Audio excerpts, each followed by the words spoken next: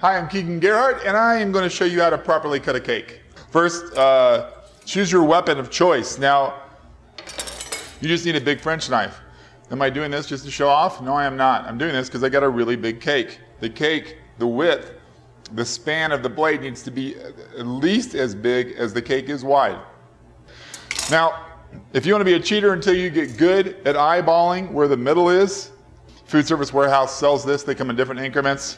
The number of slices can be done different on each side, but you obviously only have two choices, so they sell these in different increments. Now the great thing is, the underside will give you your 6, 12, and 9 o'clock. So center the circle in the middle, right? And it just makes a little mark. Press evenly.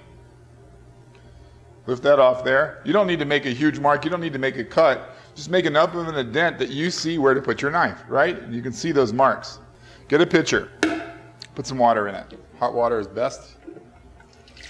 Not necessary, not imperative, but hot water is best.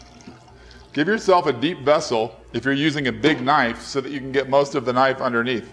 Put a towel down there, simple little tip. Have your damp towel to wipe the blade as you cut, because you'll see that I'll need to wipe the blade even after I dip it to dry it off so that I don't get water on the next slice either.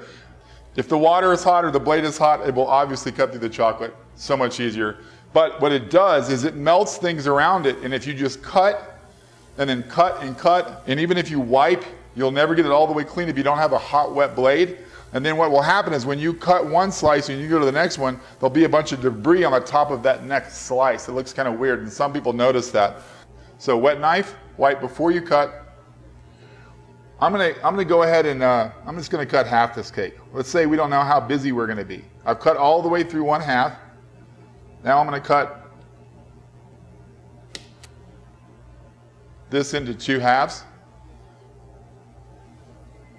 Make that a little bit wet so it's easy to wipe. Dip in water again, warm up the blade a bit, follow that guide, cut straight down, dip in water, do a wipe so you don't get water and debris on the next slice.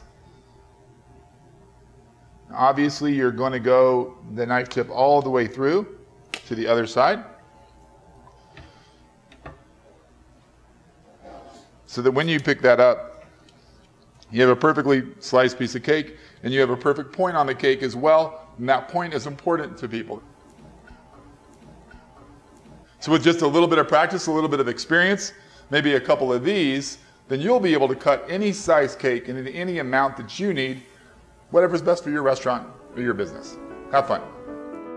To learn more about the products featured in this video, visit www.foodservicewarehouse.com or call them today.